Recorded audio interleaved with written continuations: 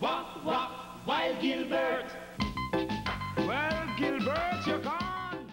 We are well into the Atlantic hurricane season, which meteorologists believe has the potential to be one of the busiest on record.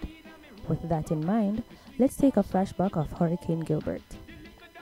There were hurricane winds which lasted approximately 10 to 12 hours, with the eye passing directly over the country.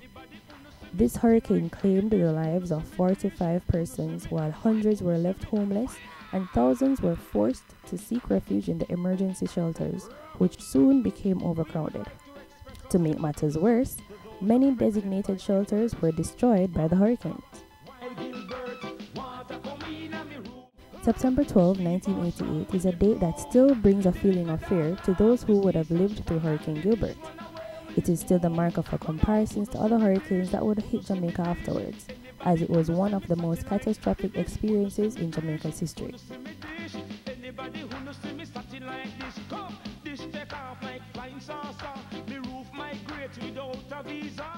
This year marks the 32nd anniversary of Hurricane Gilbert. Many lost their lives while others were left homeless. Damages to the economy were in the range of billions of dollars and agriculture was exceedingly jolted. Now, did you know that Gilbert was the first hurricane in 37 years to hit Jamaica directly?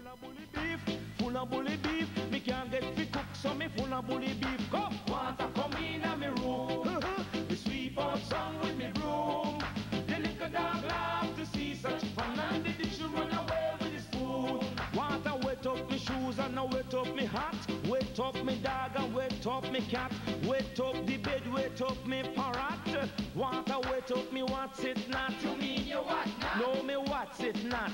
Water wet up me, what's it not? You them a looting the raging storm. We thank the Lord, we never get hurt. Them said thank you Lord for Mr. Gilbert. You see me free? Water, electricity, and the telephone services took several months to be fully restored across the island, and damages were estimated at $4 billion, with the damage to agriculture accounting for more than 40% of this total. Jamaica's banana industry lost some $40 million in export earnings.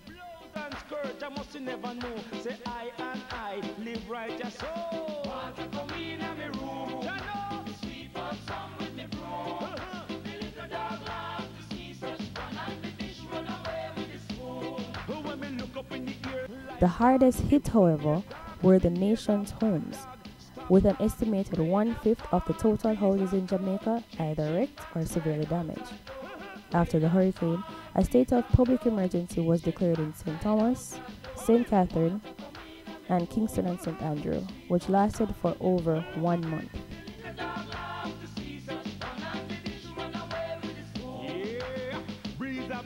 The name Gilbert was retired from the list of hurricane names. Get wet for your own protection. Go